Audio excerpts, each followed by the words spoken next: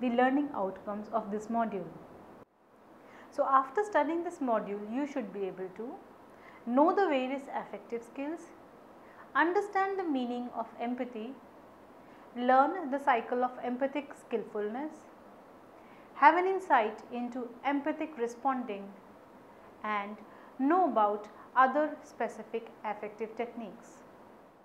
Let us first introduce you to the topic of affective skills. In the previous module, we have discussed the nature of affective skills, the role of emotions in therapy, the overview of process of dealing with affect and body, and analysis of various dimensions of emotions in a client. In this section, we will continue forward and discuss the other significant affective skills. First, we will emphasize upon the importance of affective skill, that is the empathy.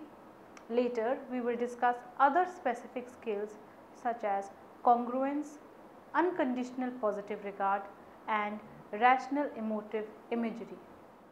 Let us now elaborate on the core affective skill, empathy.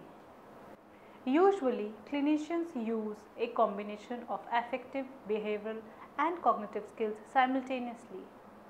Empathy is one of the most significant therapeutic skills.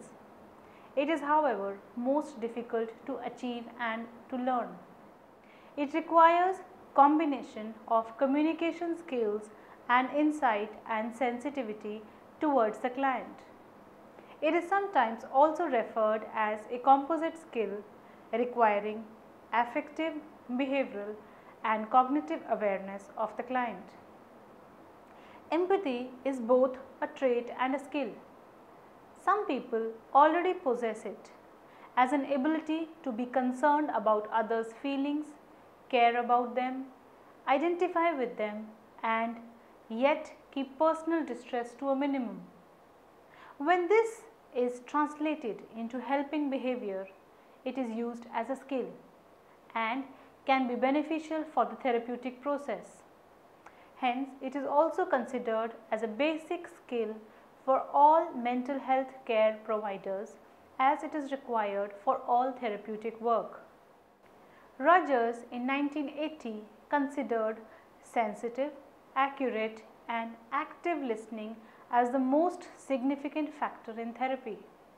It involves deeply understanding the inner perspective of the client and using that understanding to increase his self-awareness and growth.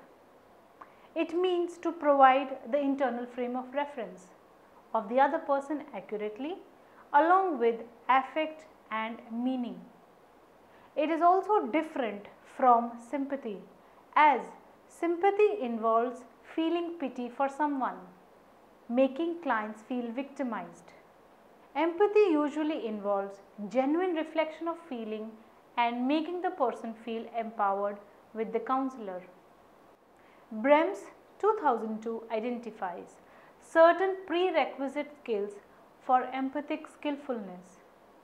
These are perspective taking, absence of over-identification, low levels of personal distress, acceptance, respect, interpersonal warmth, genuineness, congruence, self-awareness, rapport building skills, communication facilitation skills, ability to understand non-verbal communication, ability to communicate understanding to the client, cognitive flexibility, creativity, ability to conceptualize client's thoughts, affects, and behaviors.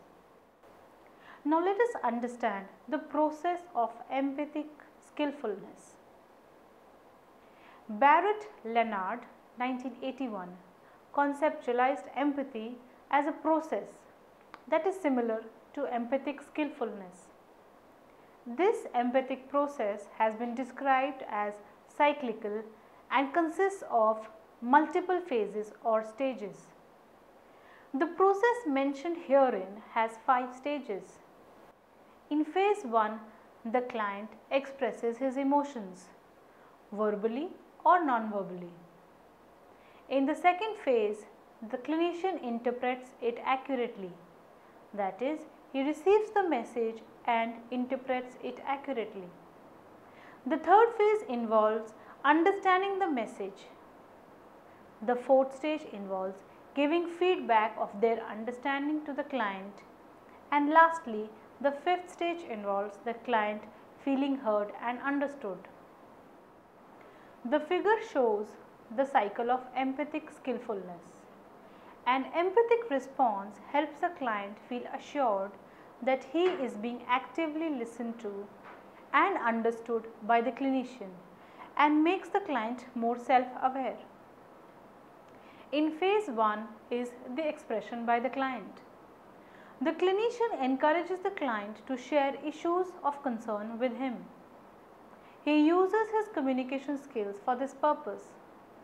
The client may express himself verbally and non-verbally, which needs to be keenly observed by the clinician. Clinician should not be judgmental or prejudiced in his views. Next comes the phase 2, which involves receiving of the messages by the counselor.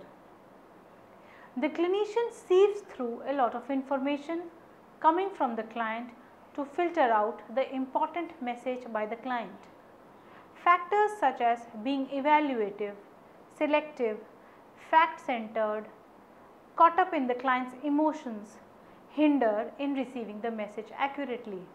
Hence, counselor needs to be physically, psychologically and emotionally adequate to receive the message.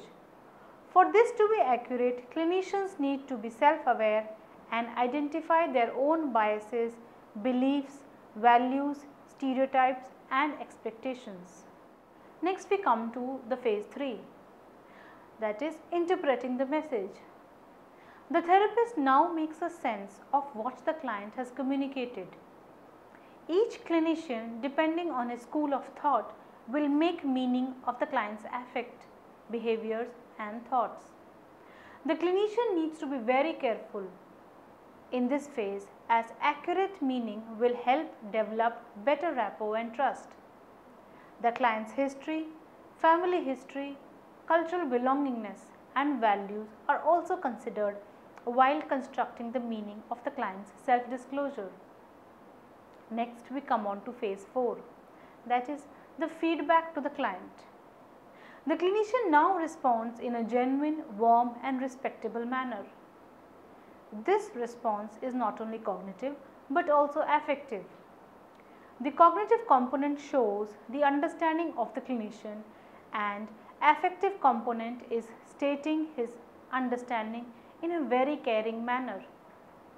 The clinician may use language easily understood by the client, avoiding difficult words and jargons and not use technical language. Also, certain nonverbal cues that communicate empathy and nonverbal expression showing concern for the client's well-being, paying careful attention to the client's nonverbal reactions is important. Phase 5 comes as receiving of the message by the client. The client needs to be physically and psychologically ready to receive the feedback from the clinician. This would require a certain level of cognitive ability of the clinician. The clinician also needs to understand the right time to give this feedback, to have the right amount of impact on the client. The client will feel cared, understood, affirmed and acknowledged.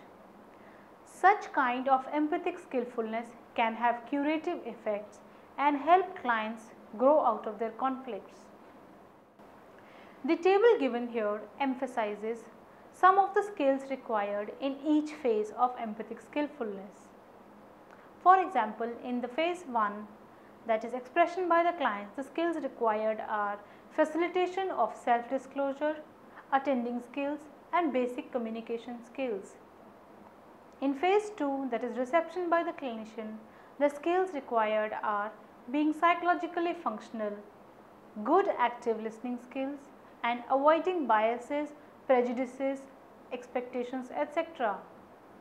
In phase 3, that is understanding by the clinician, the skills required are knowledge of theoretical system, understanding contextual factors such as family, socioeconomic status, culture, etc. In phase 4, that is expression by the clinician, the skills required are avoiding difficult words and jargons, showing warmth, care and comfort, emphasizing understanding and not explaining. And phase 5, that is reception by the client, the skills required are maintaining eye contact and attention of the client and assessing readiness of the client and accurate reception by the client. Hammond in 1977 in his book entitled Improving Therapeutic Communication has developed an empathic communication scale. This scale moves from level 1 to level 5, wherein level 1 is the lowest form of empathic communication and level 5 is highest in empathic communication. The details of each level is given in the table. Level 1 means counselors' verbal and behavioral responses are irrelevant, lacking significantly in affect and content. Level 2, counselor responds only to the surface feelings, subtracts affect and distorts the meaning. Level 3, understanding of feelings expressed by client but do not go below the surface. Level 4 means counselor accurately identifies underlying feelings beyond the expression of the client. And level 5, which means the highest level of empathic skillfulness, means counselor significantly adds affect and meaning explicitly expressed by the client. Now let us come to some specific affective techniques. First one is congruence. The skill of a counselor to be genuine, authentic, well integrated and aware of themselves and how they are perceived by others together are referred to as congruence. Congruence helps the counselor to transmit clear and coherent messages as their inner selves and outer selves are not in a conflict. A therapist should bring his true self in the therapeutic relationship and not put a facade to develop rapport and trust with the client. This also involves a sync with whatever is being expressed by the client and the understanding of the clinician is getting of it. The clinician responds simultaneously, his concerns are real and genuine and responses are congruent. Hence, the therapist becomes a role model who influences the client in a positive manner without any deception or hidden agendas. Congruence requires openness, self-awareness and sensitivity on part of the clinician. They also need to be actively involved in the therapeutic session and be aware of their environment and interactions. The environment should be non-threatening. In addition, congruency implies a consistency between the verbal and non-verbal messages given by the counselor. Coming on to the next technique, unconditional positive regard.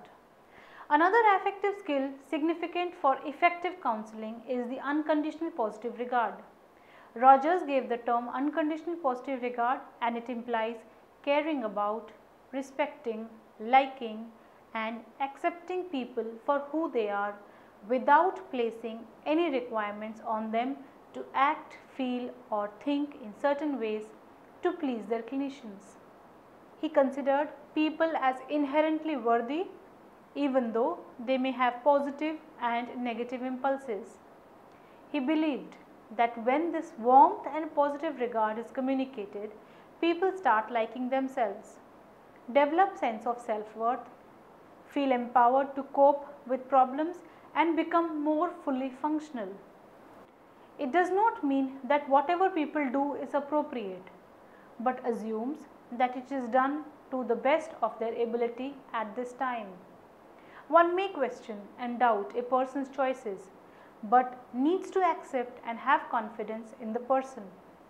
Example, rather than saying, "You seem to be an angry person," it should be said that "You sounded angry at the cancellation of the appointment." Such conversations are helpful in making a client trust their own feelings and thoughts as these are not evaluative in nature. The client begins to feel that he can change his undesirable behaviors, thoughts and feelings without experiencing guilt or shame. The more a person is given positive messages and valued, the more likely he will change his undesirable behaviors. Another specific technique in affective skills is the rational emotive imagery. The aim of rational emotive imagery is to change negative and unhealthy emotions into positive healthy ones. The clients are taught this exercise and need to practice regularly on their own. Thompson 2003 gives the following steps of REI, that is rational emotive imagery. The first step is visualizing an unpleasant activating event.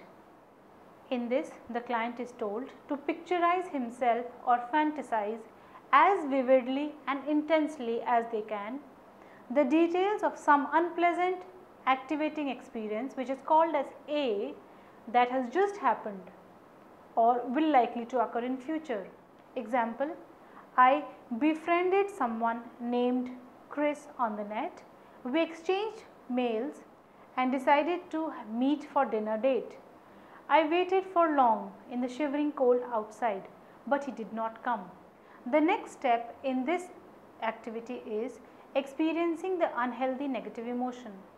The counselor says, as you imagine this episode, let yourself feel any strong emotion that comes up for you. This is called as C, or the emotional consequence of this exercise. Really feel those feelings and get in touch with them. Do not try to avoid the feelings or change them. Just face them and feel them. Example, I felt sick and disgusted with myself. I felt overwhelming shame. I felt very angry with Chris. Next comes the third stage, changing the emotions. After these feelings are experienced for a few minutes, now you need to push yourself to change the feelings to feel different from inside. You can replace disgust, shame and anger with disappointment or annoyance. Do this exercise until you experience a shift in your feelings. Example, I know it is difficult, but I will do it anyways. I feel annoyed as I had to spend so much time in this person and he ignored me. I had many expectations out of this relationship. Fourth stage of this process, that is examining the process. You are now successful in changing your self-destructive emotions of shame and anger to appropriate feelings such as disappointment and annoyance. This happened as you changed your belief system B, which mediated between the activating event A and the emotional consequence C. Example, earlier I felt I was hopeless failure. It was really humiliating. But now I think it is good that I really didn't get interested in him and later discovered what he was really like. I think I will find other ways to meet people besides the internet. Next comes the stage of repetition and practice. Keep repeating the process, imagine the scene, elicit the negative feelings and the change of your feelings to calm and not disturbed. This should be practiced regularly until it comes easy to you. Next comes the stage of reinforcing the goal. Later, as one becomes proficient, the activating event will not elicit the feelings of rage and shame. Rather, displeasure and disappointment will be easily experienced. Finally, last comes the stage of generalization of skills. This technique can be used for other situations also. Hence, affective skills relate to the clinician's self-awareness, sensitivity, empathy, being congruent and having unconditional positive regard for the client. These skills become necessary for effective therapy to take place. It helps develop healthy, trustworthy relationship between the client and the clinician. It also helps the client change and grow. The clinician in practicing these skills become proficient in his role as a counselor. Now let us summarize what all we have learnt in this module. Clinicians use a combination of affective, behavioral and cognitive skills simultaneously.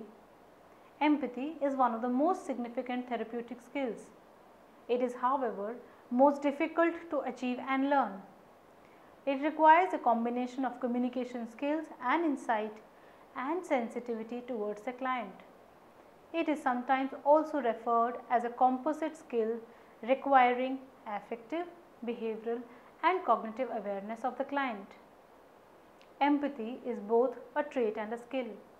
Some people already possess it as an ability to be concerned about others' feelings, care about them, identify with them and yet keep personal distress to a minimum. When this is translated into helping behavior, it is used as a skill and can be beneficial for the therapeutic process. Hence, it is also considered as a basic skill for all mental health care providers as it is required for all therapeutic work. We also learnt about the cycle of empathic skillfulness. This process has 5 phases. In phase 1, the client expresses his emotions. In second phase, the clinician interprets it accurately. The third phase involves understanding the message. Fourth stage involves giving feedback of their understanding to the client. And lastly, the fifth stage involves feeling heard and understood. The other significant affective skills that we learnt in this module are congruence, unconditional positive regard and the use of rational emotive imagery. Congruence is the skill of the counselor to be genuine, authentic, well integrated and aware of themselves and how they are perceived by others together are referred as congruence. Congruence helps the counselor to transmit clear and coherent messages as their inner and outer selves are not in conflict. Unconditional positive regard implies caring about, respecting, liking and accepting people for who they are without placing any requirements on them to act, feel and think in certain ways to please their clinicians. Here, people are considered as inherently worthy even though they may have positive and negative impulses. The therapist is also trained and uses the skill of rational emotive imagery. It is used to change negative and unhealthy emotions into positive, healthy ones. The clients are taught this exercise and need to practice regularly on their own. Hence, affective skills are significant in developing essential rapport between the client and the therapist. The sense of trust and concern of care experienced by the client will provide the right environment for self-disclosure. Hence, the therapist will be able to guide the client accurately in a genuine manner, resulting in change and growth in the client and the therapist.